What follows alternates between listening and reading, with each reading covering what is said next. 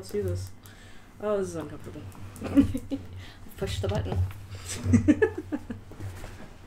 you keep doing that? Okay. Can you see me okay? Yep. Yay! Cool. Alright. Welcome to our evening D&D stream for Roll for Trouble. Weekly DM chats, that's a thing. Sorry, brain's gone. I don't know how that works. Anyways. Yeah, echoing sounds really weird. So, hey everybody, my name's Suzy. I play Brigitte on our Saturday night games. Saturday afternoon. It's okay. Deep breath. No. So, tonight I'm going to help you, or me, build a character. When I first started playing D&D, my character sheets were handed to me by everybody else, which is great, because then that means I didn't have to think. But as, you know, games progressed, and I was like, I want to do this on my own, I then had to learn how to build my own characters. When 4E was transitioning out the door, I found a very helpful program that just, you know, input all the numbers for me, and I was like, this is great! But I've never actually built a character using pen and paper. So, first rule of building a character is, 1, you need a pencil, because you're going to make mistakes a lot. And 2 is you should also have a notepad handy to write yourself some notes. As you can see, I have such lovely handwriting. Oh, my bad. Is it not in the shot properly? Okay. Again, lovely handwriting. So, yeah. Pencil, a pad of extra paper for notes, and your lovely character sheet that's all been printed out. I don't know what I'm going to build. This is going to be great fun. Do you want me to do a random roll generator and find you a character? No, I was going to roll it myself. Okay. So, we have here the Player's Handbook, which is very helpful, and you should at least have this or a copy of it somewhere, or borrow a friend's copy. Libraries are a great thing, too, in order to start building your character. If you don't have a character in mind that you want to play, that's fine. Literally, pages 12 and 13 will give you the most information that you're going to need, meaning ability score points, ability score modifiers, and basically your ability score summaries as well, i.e. what each thing does. So, as you can see on our sheet, we have our 6 main scores. You have strength, dexterity, constitution, intelligence, wisdom, and charisma. So, strength, obviously, this should be, slightly self-explanatory. It's your natural athleticism, your bodily power, how strong you are. Dexterity is your physical agility, your reflexes, how fast you are, how poised you are. Constitution, health, stamina, i.e. hit points. So, can your character take a hit? Intelligence, this is mental acuity, ability to recall information and your analytical skills. And then you have wisdom, which is your awareness, your institution, and your insight. These two things are not necessarily mutually exclusive. You can have a character with a low intelligence score, but a high wisdom score. And you can also flip those around. You can have a character with high intelligence, but low wisdom. And then, of course, last but not least, charisma. The thing that lets you charm the pants off of everyone and anything. You want to seduce that table in the corner? Go for it. Roll your charisma. Obviously, some of these are, depending on the character that you want to build, are more important than others. Like, a barbarian doesn't necessarily need to have a high intelligence or wisdom, but they may want to. It's all up to you. The book also does detail, which race will have a natural ability score increase based on these items that you choose. So, let's, for the fun of it, we're just gonna do this randomly. So since we have 6 ability scores, and there's a race that's sort of associated with each ability score, we're gonna roll a d6 and figure out which one we're gonna score we're gonna increase first, and that'll help us figure out what race we're gonna play. This is gonna be great fun. That's a 4. So going down, that's intelligence. All right. So we have an option between a high elf, a tiefling, a gnome, and a human. So we're gonna roll our d4, figure out which one we're gonna play. High elf is 1, gnome is 2, tiefling is 3, human is 4. We're playing a gnome. All right, there, y'all. I'm gonna go ahead and mark that on my character sheet.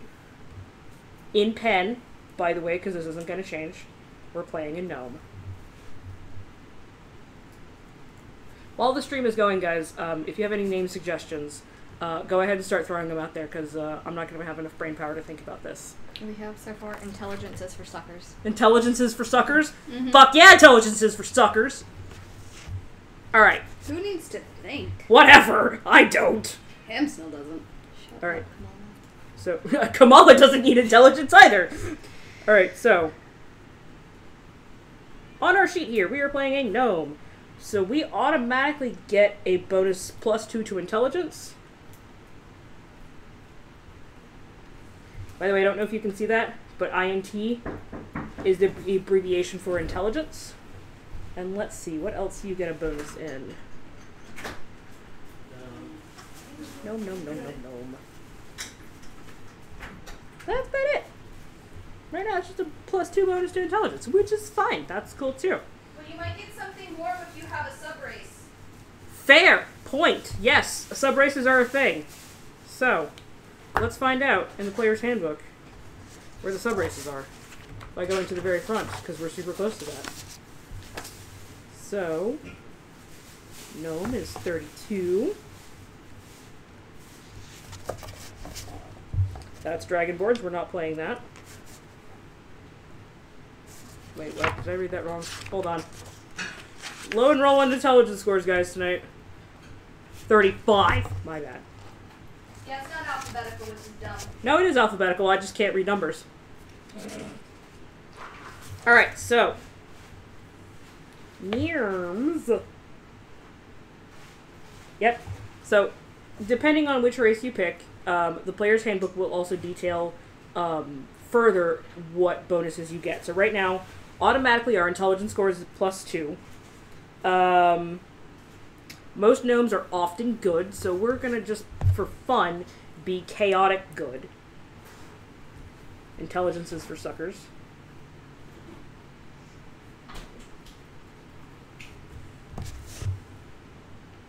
Gnomes are about between 3 and 4 feet tall. So we're going to be 3.5 feet tall, because that's fun. Well, later on in the book, there's also a random table you can roll on to determine height and other determining factors, physical factors. Fuck that. Okay. Alright, so we have options between a forest gnome, a rock gnome, and that's about it. Or a regular gnome, I guess, and we just don't get bonuses to things. Okay, so forest gnome, rock gnome. 1 and 2 for on the D4 is a rock. I was gonna do a D6 because that's way more fun. Alright. Ooh, actually better get D20. High-low? Evens odds, actually. Okay. Carolyn, which one's gonna be even, which one's gonna be odd? Even is rock. Okay, odd is forest. Everybody remember that. I'm not. We got a 7. Odd was, forest? Rock. Nope, yep. Okay, so we're gonna be a forest gnome. Woo!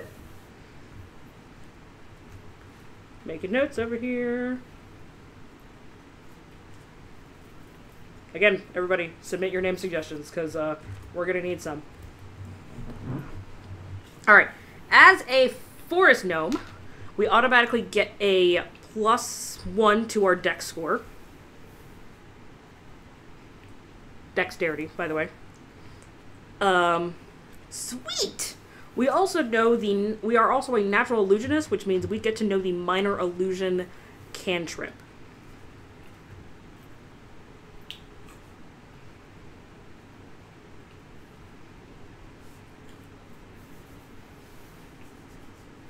which is based on intelligence. We're going to have to make a note of that.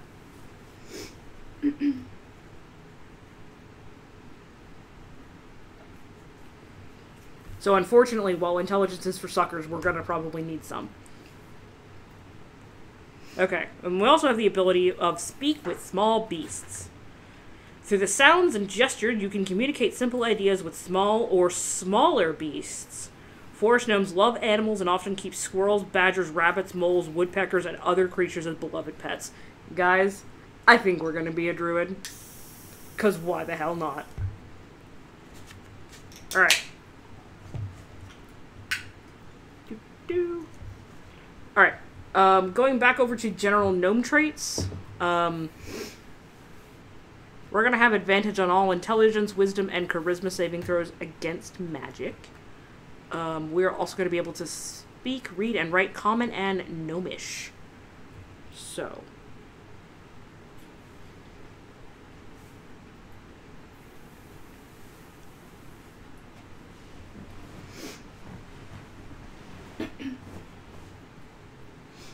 Stretching out my inner thighs by sitting like this.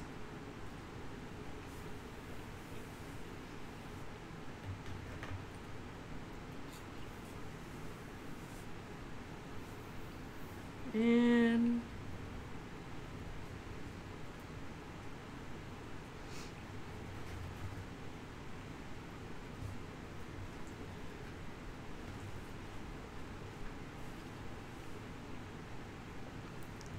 okay.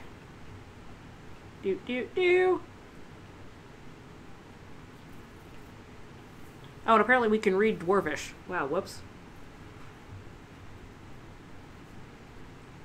I'm gonna put it down there anyways.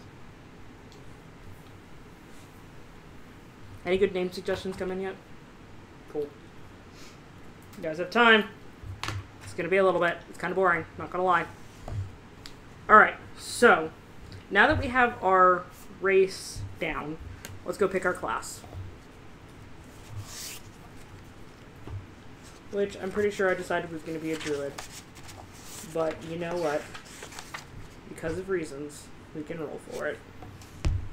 Okay, so we have a couple classes to choose from. We've got Barbarian, Bard, Cleric, Druid, Fighter, Monk, Paladin, Ranger, Rogue, Sorcerer, Warlock, and Wizard.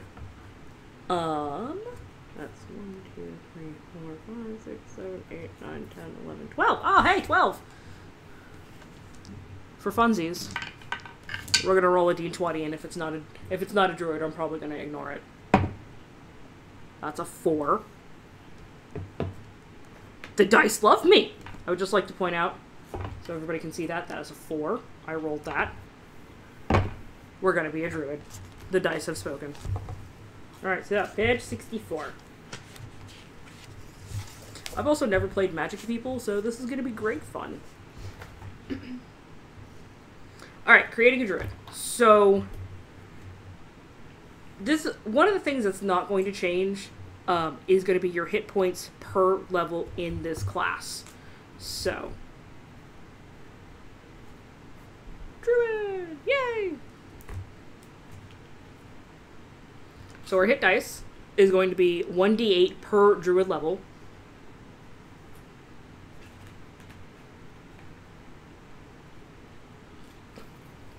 And at first level, we get plus, it's going to be 8 plus or whatever our constitution modifier is.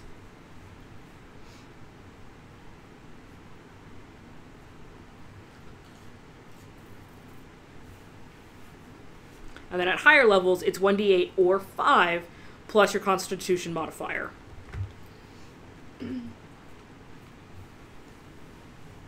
depending on how your DM rolls, haha. Ha ha ha ha ha. When you level up, they will either let you roll a d8, and you add your con mod. Some DMs are merciful in that they will let you like re-roll if you get less than 4 or half of what your dice is. Some DMs are not and will just say ha ha ha, you take the whatever you roll. So it can suck, especially if you level up and you're rolling your HP, especially if you roll a 1, which sucks. But depending on what kind of game you're running, Obviously, if you're in higher levels and you've been rolling ones the entire time you level up, that can add for a very interesting twist to the battles. So.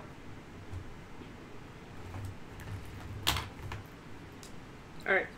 I am using a combination of both pen and pencil on this, because some of this is not going to change.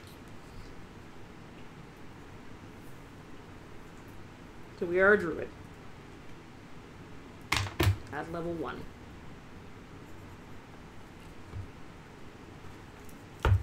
Okay, so, depending on what class you pick is also going to depend on the types of armor that you can equip as well.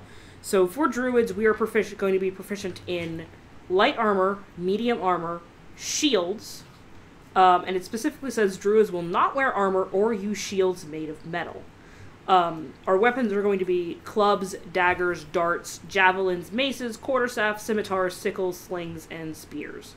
And our tools automatically are going to be a herbalism kit, and our saving throws are going to be intelligence and wisdom. So those are going to be important with the saving throws. Because I have built characters where I completely lowered the stats on the saving throws, and it screwed me over so much. Well, so if you have proficiency in something, it means that over time you have a natural bonus to that thing. Your butt touched the Xbox! Vroom vroom, fuckers. It's gonna take off! For the back. So as you increase, or as you start with a level, your starting proficiency bonus, I believe, is a +2. So because you are better at this thing than other things, you have a natural bonus. So you get to add that into your saving throws if you're proficient in saving throws with intelligence or wisdom modifiers. So that's what it means to be proficient in something. That also goes in with any of the... with armor, it means that you can wear the items without taking penalties. It means with weapons that you get a proficiency bonus when attacking. Because you know how to use this weapon, you've trained with it. You are... I just want to get on camera. That's really weird that you were talking a lot and not on camera at all. Okay. I suppose I could sit behind her. That's not weird at all. Not weird at all. I also didn't want to be like stuffing my face because I'm hungry. Okay, so our proficiency bonus is automatically at first level going to be +2.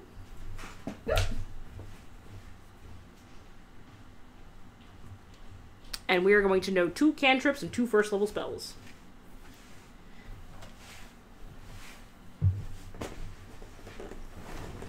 Hola.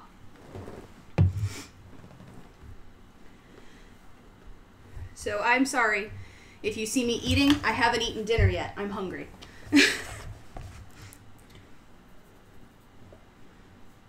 Ooh, okay. Cool. We can also be proficient in two skills, meaning Arcana, Animal Handling, Insight, Medicine, Nature, Perception, Religion, and Survival. For those ones... Alright. That's not going to work out. Well, we're going to roll a d8. Let's see what happens. Well, that's an 8. So we're going to go with Religion as 1.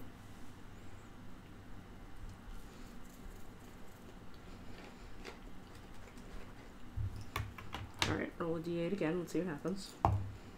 That's a 4, so that's...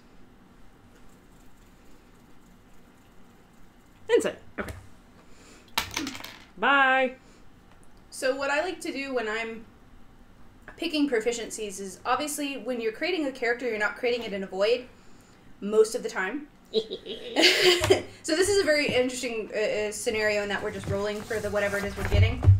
But what I like to do when I'm picking the things that I'm proficient in with my characters is thinking about their background. If you've at least gotten that far with your characters, think about what it is they've done in their life. So if it makes sense for them to be proficient in religion or arcana, then obviously go with that. So you can use your character's backstory to help drive what it is you're good in as far as your character building is concerned.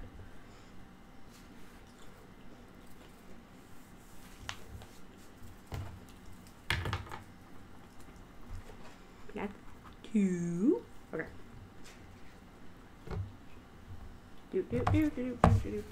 And this is why we always take notes, because as you can sort of, I don't know if you can guys sort of see me doing this, but I'm lifting up the paper constantly and going back to this just so I can see. Religion and insight. My saving throws are going to be intelligence and wisdom.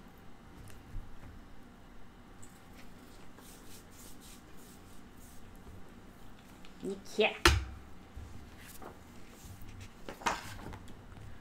So.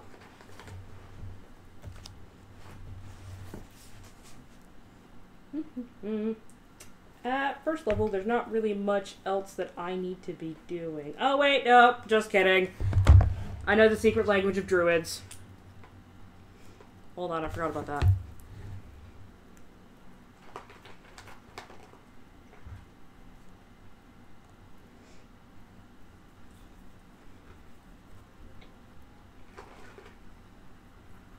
Sorry if it's really quiet, guys. Oh.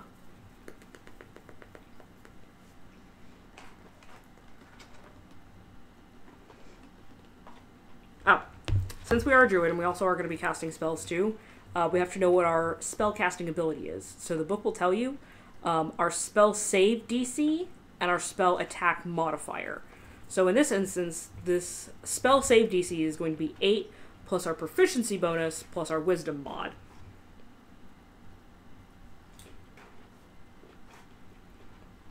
And this is something that the enemies would have to roll.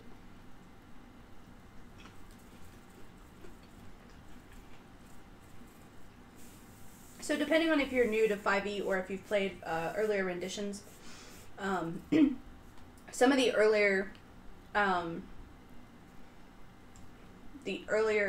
variations of D&D, when you cast a spell at someone, there was a chance of hit or miss. The spells that require a save DC are typically AoEs, and so I think that they kind of balance the playing field, because if it's an AoE and you somehow manage to avoid it completely without taking any damage, is kind of bullshit stuff. I'm sure I've cussed on this channel before, so bullshit. So the spell DCs are for AoEs and other attacks that would still affect you in some way, but you might resist the full effect.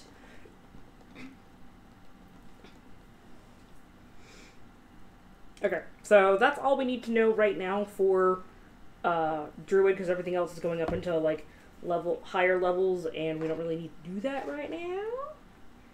So we're gonna flip back over to the main chapter, chapter 1.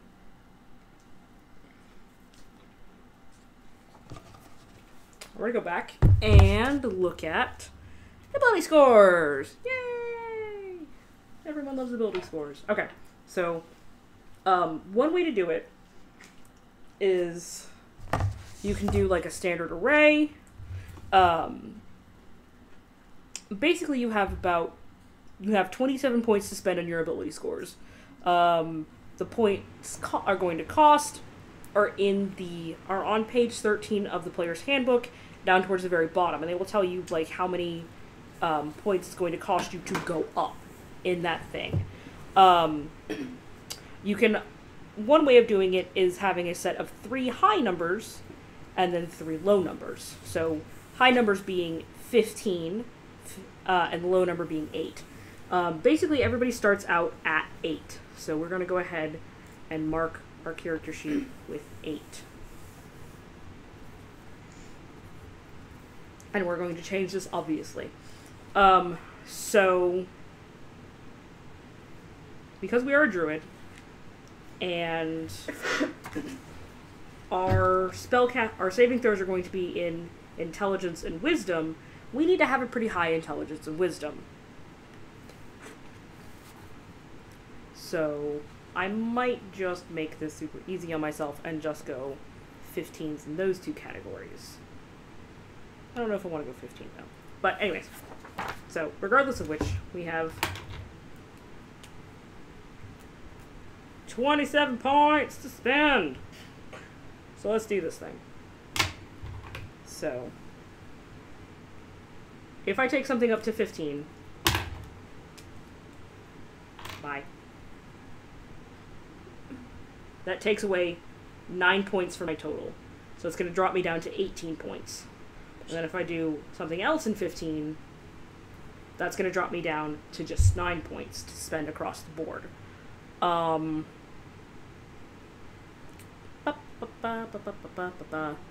Since we're not going to be a hitty person, we don't necessarily need to have a high strength.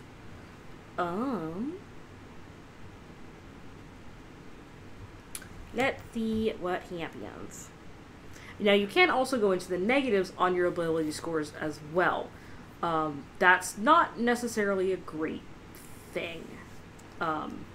Because if you do go up in your ability scores, that does give you a better modifier. So,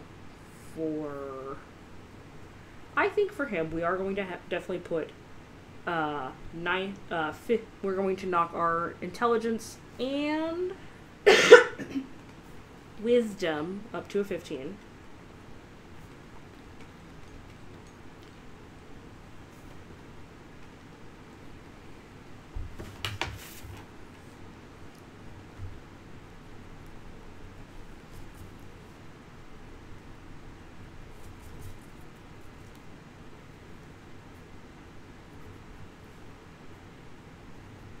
Which then also gives us an automatic +2 in each of these.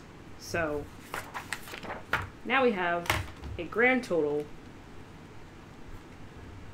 of 9 points left to spend.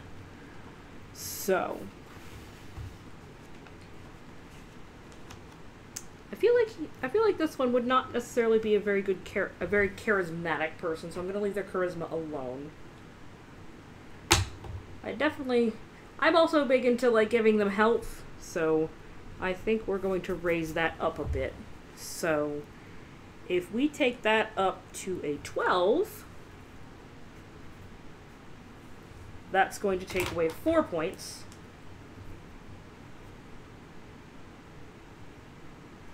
Leaving us with 5, because math is hard, points left. So I think I'm going to, I don't know why, I feel like they'd be really dexterous. So we're going to knock their dex up to also a 12. Oh, sorry, whoops, I forgot. So since this is a 12, that's an automatic +1. This is a 12, that's an automatic +1.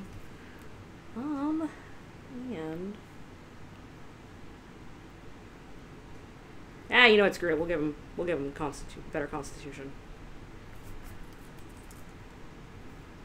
I don't know why I erased that. It's still a +1. Alright, so cool. That's all of our points spent. Woo! I don't know if you guys can see this or not. So right now we have 8 strength, which is an ability modifier of +0. Dexterity of 12, so it's an ability modifier of +1. Constitution of 13, that's ability modifier of +1. Intelligence of 15, ability modifier of +2. Wisdom, also 15 and a +2, and a charisma of 8. So maybe they're not going to charm the pants off of you, but by God, are they going to try and outsmart you? And 8 is a -1. 8 is a -1. Where are you getting negative? So if you're Oh, that's right. Durr. So the math behind getting your modifiers is you take whatever number you have, subtract 10, divide by 2. So 8 minus 10 is a -2, divide by 2 is -1. My bad. But there is a chart also in the books that tells you those things. But if you ever wondered how they come about that, that is the math behind it. There's also 2 more ways that you can come up with ability scores when you're creating your characters.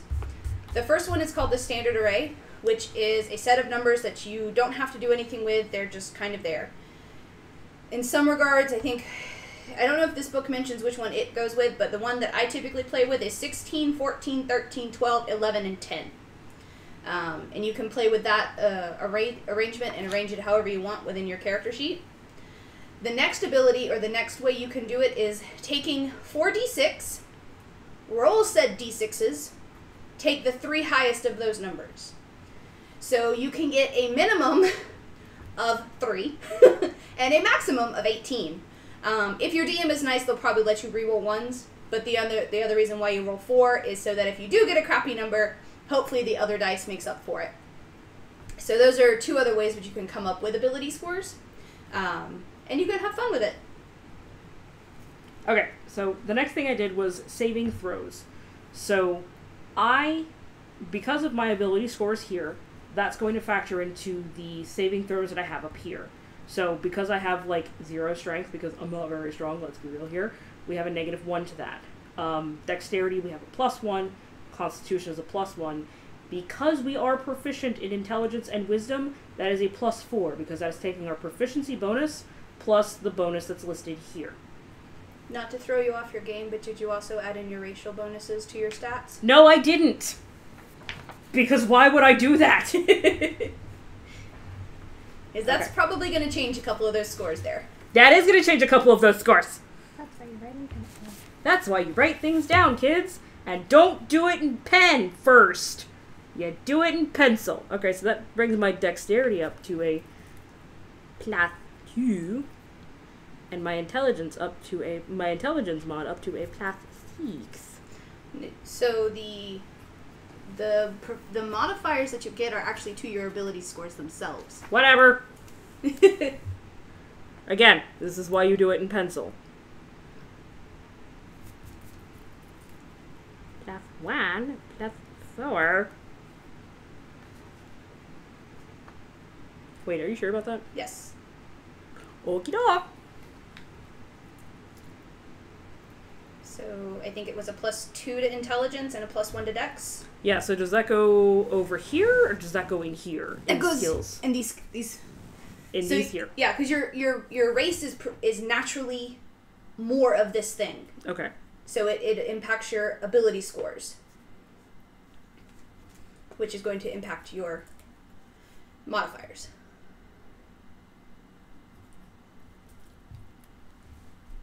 Again, kids, this is why you write it in pencil first. Okay, so. And this is, again, also why you write things down. So. You're right there, buddy. It's the ability score itself. So you are at So your dexterity would go up to a 13. Okay. Which is still says a +1, but...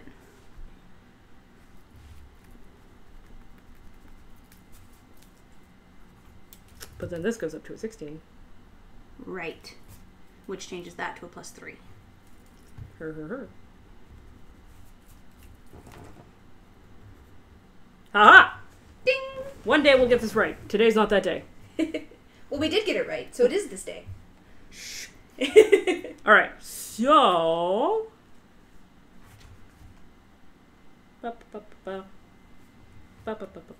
Okay, I'm also going to do that later.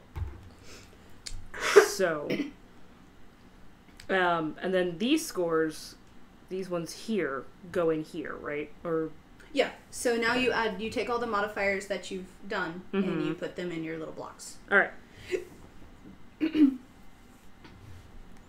Dexterity is a +1. Animal handling is a wisdom. +2. Arcana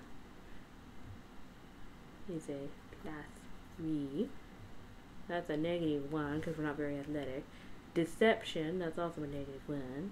History, that's a +3. Insight, that's because we're trained in that. That's going to add our proficiency bonus. So that's a +2 with my that's a +4. Intimidation, we're not going to be very intimidating. Investigation, we're actually no, we're going to be pretty good at that. Use your brains on that's that a one. +3. Medicine's a +2. Nature is a +3. Perception God, I can see things. Performance, that's a -1. Persuasion, that's also a -1. Religion, because that's a intelligence. So that's gonna be a +5 right there. Sleight of hand. Oh, we maybe could steal some things. That's 1 to our stealth. And for survival, that's our wisdom, so that's gonna be a +2. Huzzah! Success. Alright. So. Woo! Oh, you know what? I forgot to look up our movement speed. It would be 30 for me. No, this is a small creature? Yes. 25. Hold on.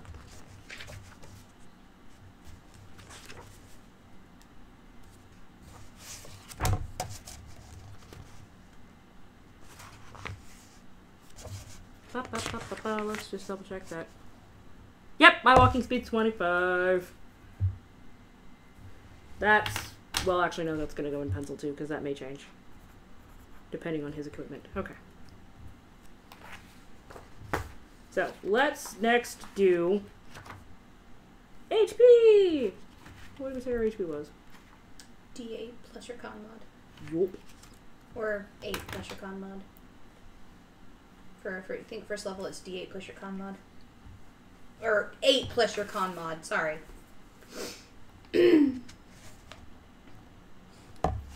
Sounds fake, but okay. Yeah, it's 1d8 plus our con mod, so current hit points.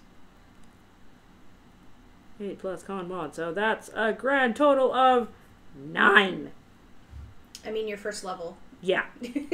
So great. Okay. 9 is our thing. Alright, cool. So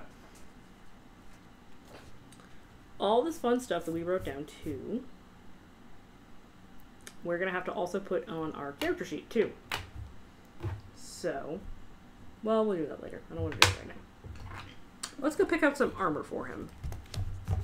Or her. I say him. I don't know if it's a boy yet. I haven't decided. Starting equipment, page 143 if you're following along.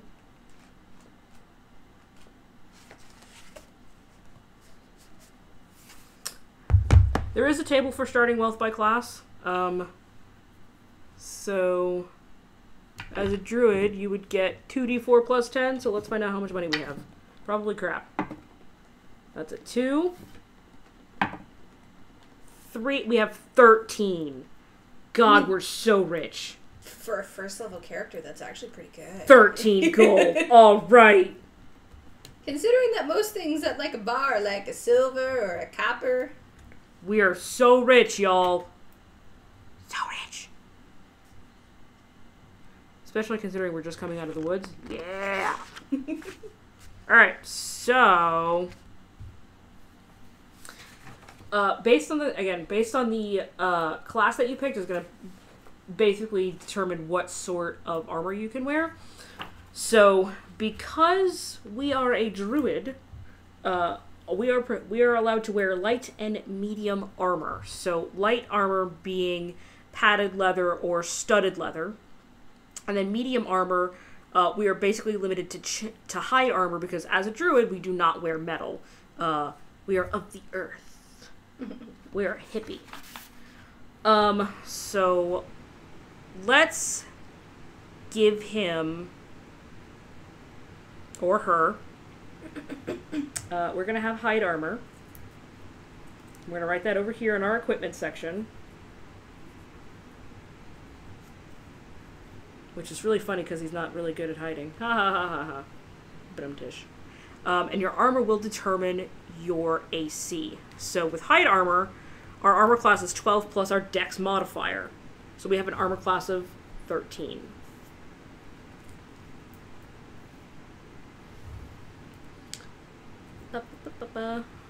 Alright, let's look at a weapon for him.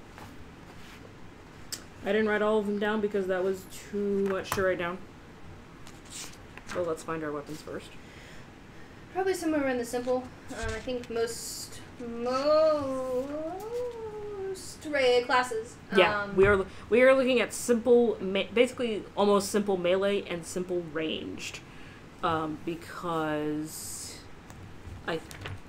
from what I remember, they don't use any sort of metal. They are always like, I think it was like club, dagger, possibly a quarterstaff. Slap you in the face with this thing. Hold on. Yeah, clubs, daggers, darts, javelins, maces, quarterstaffs, scimitars, sickles, slings, and spears. Try saying that 13 times fast. No. I don't know why specifically I said 13, but it did. It did. So,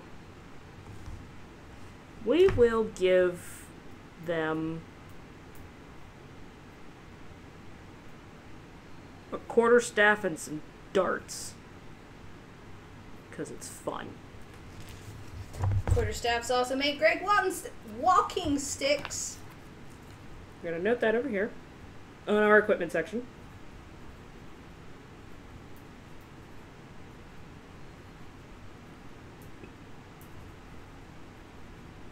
I'm going to give them 20 darts because I can.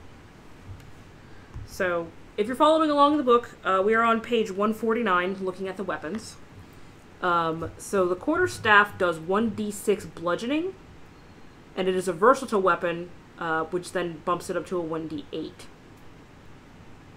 So versatile. Hey, Carolyn, what's the difference? What does a versatile weapon do? So a versatile weapon is a weapon that you can use single-handedly or two-handedly. So single-handedly, obviously, if like you were to take it and you whack somebody back and straight on like that, it doesn't have as much force as if you come on overhead and just slap somebody down in the face going two-handed. So that's what versatile means, is that you can use it single or double-handed. And typically, when you have a versatile weapon, using it double-handed gives you more damage. Okay, so I have them noted down here on my sheet. I have staff, and then staff with a V. The V is going to be for versatile, and then I also have my darts listed here. Your damage type will also be on the chart as well.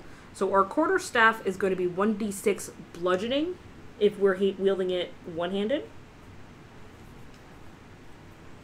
I'm going to mark bludgeoning with a B, and then if it's versatile, it's going to be 1d8. And the darts are 1d4 piercing. And always try to keep up with what kind of damage your weapons do. Piercing, bludgeoning, slashing. And even when you get into magical spells, fire, force, lightning, blah, blah, blah. And the reason why that is that a lot of characters have or can have weaknesses or resistances to certain types of damage. For example, if you play a barbarian, when you rage, which is one of the features of a barbarian that makes them so fucking awesome, is that when they rage, they take half damage to bludgeoning, piercing, and slashing damage. So they can be a tank even though they wear no armor. And that's kind of the trade-off for being a character that is in the melee, taking all the blows, but is like, fuck you and your cursed armor. I don't give a shit! Now, the darts are also versatile weapons, meaning they can be used one-handed or... Sorry, no, they are finesse weapons, my bad. Reading is hard. When you make an attack with a finesse weapon, you use your choice of your strength or dexterity modifier for the attack and damage rolls. I have to use the same modifier for both rolls. So, we're going to use our dex, so that attack bonus goes to a +1. Now, the darts also, because they have a range, they can be thrown 20 feet or 60 feet. That's what's here in these parentheses, is the 20 or in 60. Now the staff... Okay. Hey, Carolyn, how do I calculate my attack bonuses?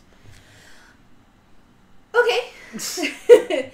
So your attack bonuses are going to be based off of what kind of weapon you're using. Okay. Typically, if you're using a melee weapon, something that you have to be up close and personal with someone, that is going to be based off of your strength. So whatever your strength modifier is, and then you would also add your proficiency bonus if you are proficient in that weapon. Add those together, and then whatever you roll would be your attack. Hey, Carolyn, how do you find out if you're proficient in something? That would be in your class featurette page. Typically, it'll tell you what you're proficient in as far as your weapons, armor, and also Up the door. what else am I looking for? Abilities that you can choose from, and also your saving throws. Hey, because I'm proficient in the things that I chose, does that mean I get an attack bonus on these?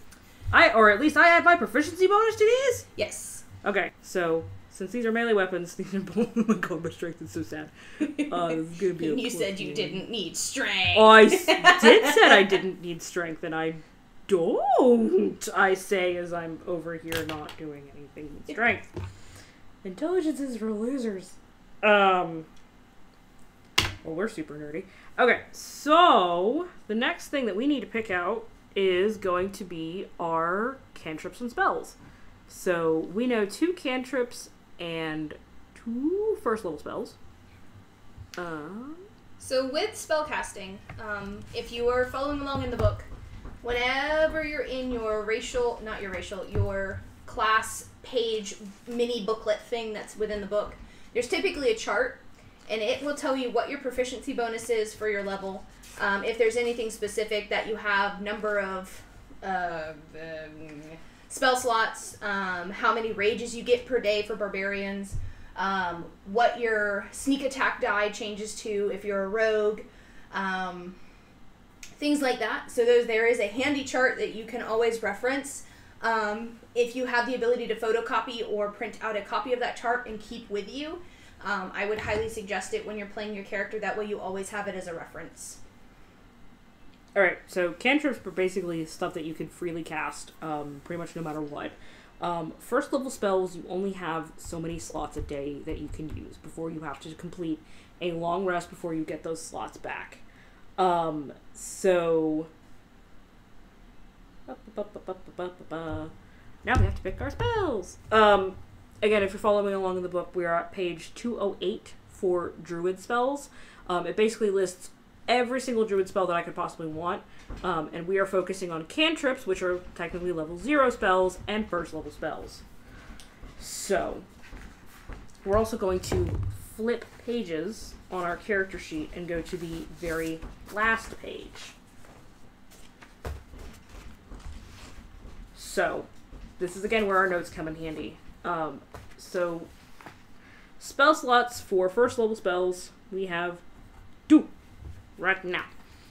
Our spellcasting ability, we are basing it on... What did I say it was? Is it intelligence? Yeah.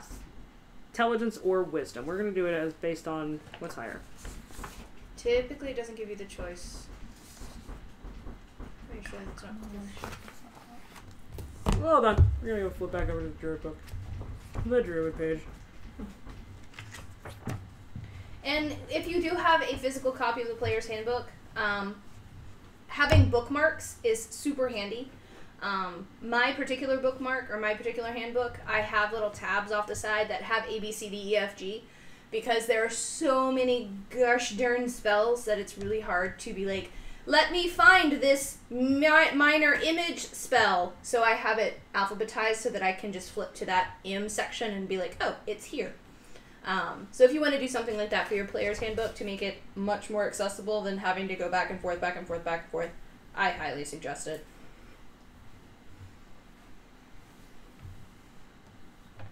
Um, Should say. Let's see. Doing on the preparing and casting spells. Spell casting ability here. It is spell save DC D8 plus your proficiency plus we your wrote wisdom. this down. We did write this down. Ha ha ha. Ha ha ha. My brain's not functioning real well tonight. It's fine. So yeah, spell save is 8 plus my proficiency mod plus my wisdom mod. Spell attack is my proficiency bonus plus my wisdom mod. So, Wisdom mod is your ability score that you base it off of. Which I think it does have on the top of the sheet, the third one. it does. I'm just trying to figure out what that is. Ah. View spellcasting ability So right now it's proficiency bonus, which is a +2, plus my wisdom mod, which is a +2. So that's spellcasting ability is a +4. Spell save DC is 8, plus my proficiency mod, which is 2, for a 10, plus my wisdom mod, which is 12.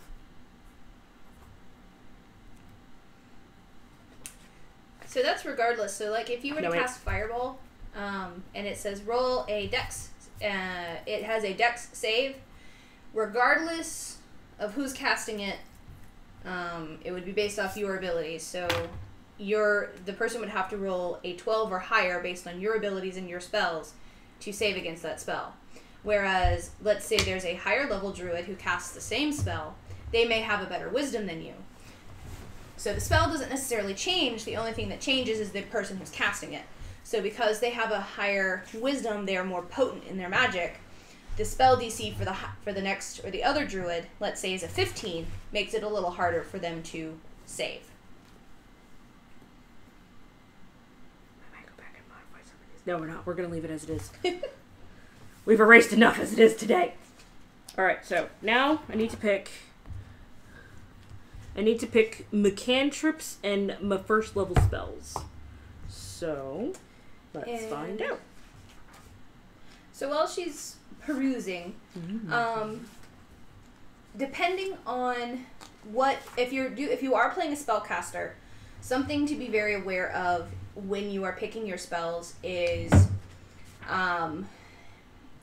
whether or not you know a finite number of spells versus if you, like, I think it's like clerics, possibly even wizards, you know all the spells, or you have access to all the spells, but you have to prepare spells each day, which basically has you going in and going, okay, I know this spell, this spell, this spell, this spell, and this spell.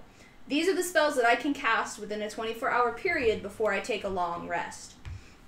So it limits your abilities, and also makes, especially if you're like preparing to go on a mission with your party, thinking about what it is you think you're going to encounter, trying to prepare and have the best spells. If you're going to be in a seafaring environment for druids, they have the ability to control water. That might be a great spell for you to prepare or to know during the day. For clerics, Revivify might not be something you prepared that day because you didn't anticipate anybody dying. Who anticipates death? Who anticipated that kraken coming off the middle of the sea to attack all of us? Whatever. But that's part of being a spellcaster is knowing that there are specific rules for each spellcasting group. And even classes that you don't even think would be spellcasters, such as rangers. Rangers can have access and do have access to a small array of spells. Tieflings, not tieflings, I mean tieflings, but... tieflings, but not tieflings, but tieflings. Warlocks is what I mean. I always pair warlocks and tieflings, so I always get them like, they're the same! So warlocks have a very limited number of spells, but they're different in that they have what are known as evocations specific to warlocks. It gets confusing. I'm trying to think.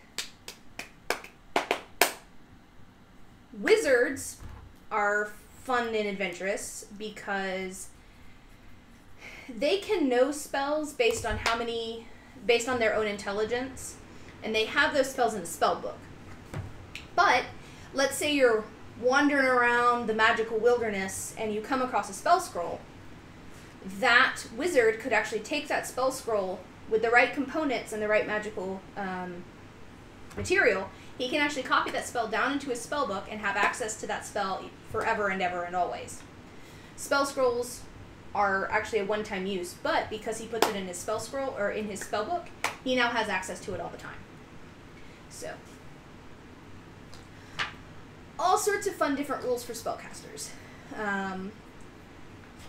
I think 5e really did a great job of combining some of the better elements of 4e and also the better elements of 3.5, which I know a lot of people hate 4.0 and are like, blasphemy! But in 4e, if you've never played it, what they did is they gave characters as you leveled up, regardless if you were a magic user or a physical class, you had abilities that were very set to that class, whether for dailies, that they called at-wills, dailies, encounters, and utility powers. And what I like about 5e is that as you go forward in your class, you gain access to new abilities, but it's not, they're compounding and they continually grow, as opposed to 4e where it was a limited number of things that you could do and you were constantly changing them. So I'm gonna move like this so that you have Stretch. no. Bye, stuff. Ow. Ow. Yeah, it was my ankle that popped. I know anatomy. Anatomy's hard. Rolling low at our intelligence scores today, man. Oh yeah. Alright, so... is that a thing I get automatically or not? What? Druidcraft. I don't think I get it automatically. I think I have to pick it. Which, I mean, fine. You do that. Yeah, unless it specifically says that you get that cantrip on your... you get that cantrip, you have to pick it. The only one I think you get is, what was it, Minor Illusion for your... Minor Illusion's my only one that I got, which I've noted here on my character sheet, because I'm so great. Because you're a gnome! I'm so short. Alright, Druidcraft. That's stupid. I say stupid. You create so Druidcraft is a, you create a tiny, harmless sensory effect that predicts what the weather will be at your location for the next 24 hours.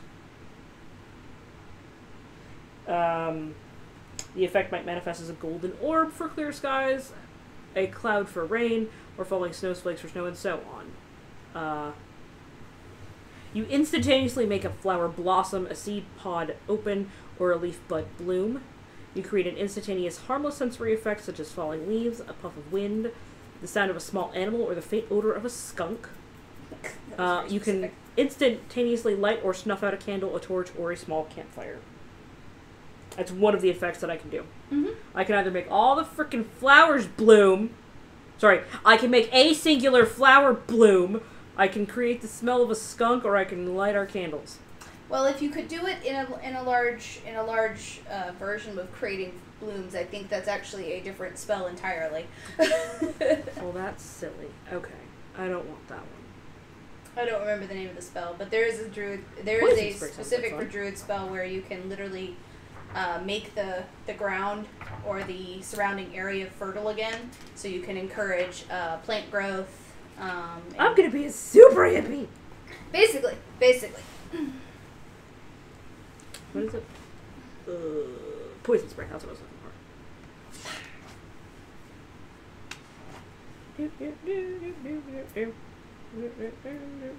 for. Polymorph. Nope. I'm not allowed to have that. That is a high level spell. That is, I think, a 3rd level spell. 4th. Oh, that's close. But yeah, druids can get pretty broken. They have a wide variety of spells that they can have access to. Alright, I'm gonna put down poison spray, despite the fact that I can't find it right now in the book. So this is lame.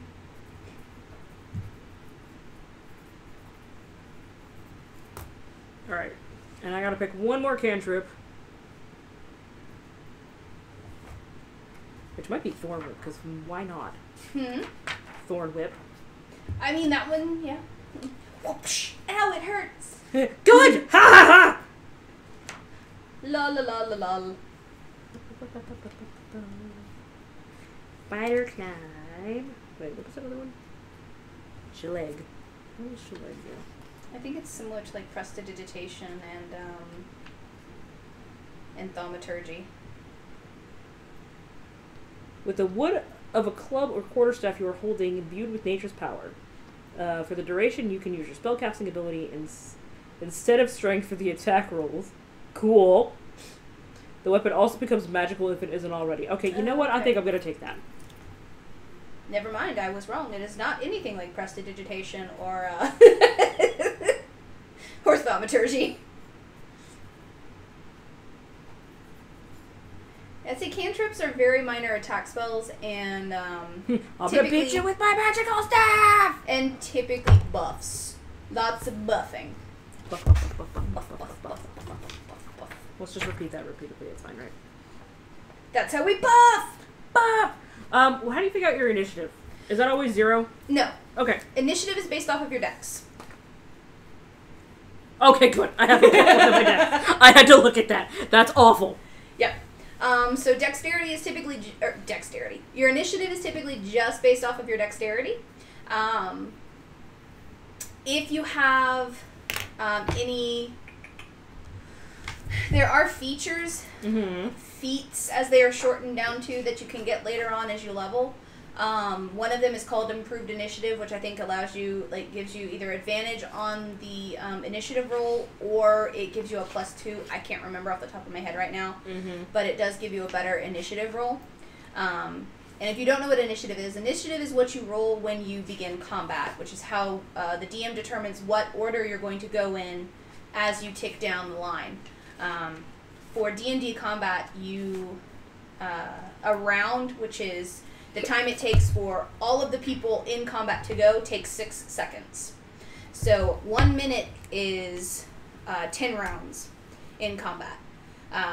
So that's just an idea of how fast combat goes. So if something lasts for 2 rounds in D&D, which typically takes like half an hour, yes, it's only lasted actually like 12 seconds. Well, it feels like it went a really long time. It did not. No, because we murdered the fuck out of that Manticore.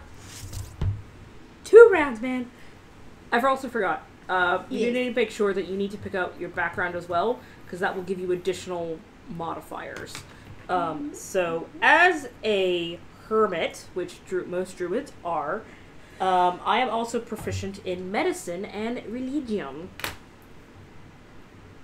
Wait, then I'm like doubling. So in that regard, if this were a character that was playing in my game, I would allow you to go back and pick maybe another item or ability from your class feature list that you could pick from again. Some DMs might not let you do it. It's just that you're proficient in it. Congratulations. Deal with it. But it really depends on your DM. Talk to your DM when you're creating your character. I'm a rather benevolent DM, and I'm like, yes, give yourself all of the buffs. So. Why, I thank you. I think I will give myself all of the buffs. What was I doing? Nope. Was I looking at my class or my race? For what? My next proficiency bonus. It would be your class. I forgot what I was doing.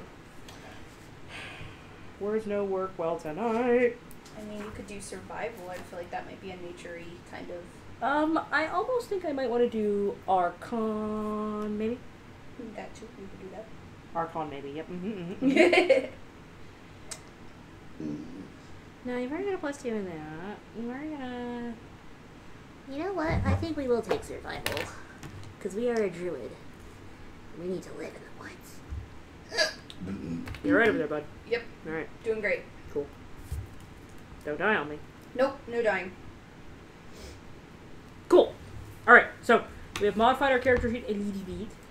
So we are now proficient in insight, medicine, religion, and survival. And remember, we're pulling our numbers from both here and our proficiency bonus.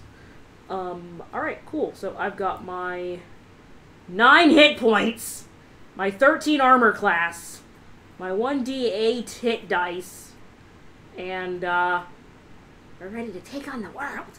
And our 13 gold. The only thing I am leaving blank right now is personality traits. So personality traits, ideals, bonds, and flaws. Because I haven't really fleshed out this character very, very well since we're sort of rolling with it, I'm going to leave those blank for right now. How are we doing on time here, producer, director? We're at 9:05. 9:05, yeah.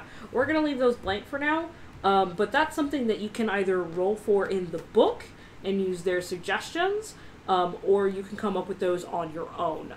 That's completely up to you. Talk with your DM, obviously. I know with Brigitte, she has some ideals, bonds, and flaws that were not necessarily in the book.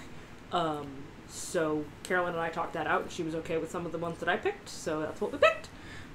So yeah, I think we're gonna call it You need done. a name. No? No name. Oh, names! Yes! What are we gonna call our druid? Did we get any suggestions?